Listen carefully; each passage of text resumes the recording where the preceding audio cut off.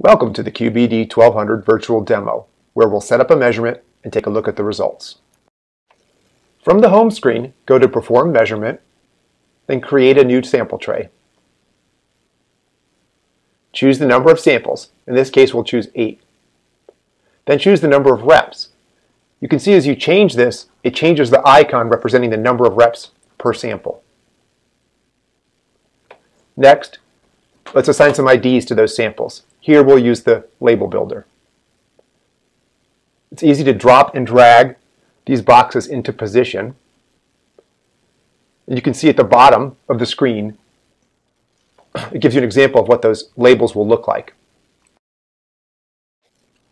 Now we're ready to start the measurement. If you look at the status bar where there's green filling up that line, underneath it, it tells you exactly what's happening at every step of the measurement process. Here, rinsing reagent, loading reagent, and so forth. This provides you reassurance you know that the process is working correctly. We're in fast forward mode. You can notice that if you look at the time elapsed. And we'll go up to the very first replicate measurement of this first sample. You'll see that then the shape on the first sample turns green. Now if we go ahead even faster to the fourth sample, you can note that if you touch the screen position for prior samples, it will then show you the measurement result for each of those samples.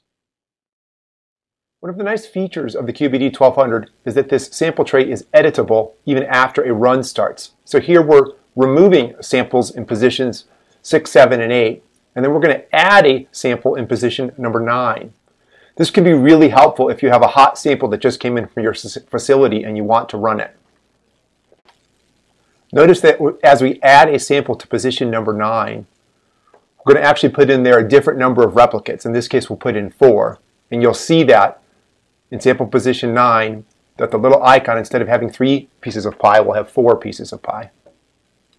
Now, once we've done that, if we touch a position, in this case, that's position 3, for a previous sample, it shows us the results. We can also toggle to a screen that shows all of the results in table view.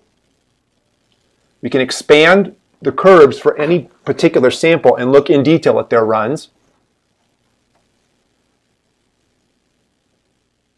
And this is a really nice feature to look at both the tick and the top curves. When the measurement run is complete, we can review any of the results right there on the screen. You can also touch the sample positions and look at the curves and the statistics. Expand the curves like I showed you before. And then go ahead and create a report. The report wizard in our program allows us to report samples on the screen for a quick viewing, as is shown right now.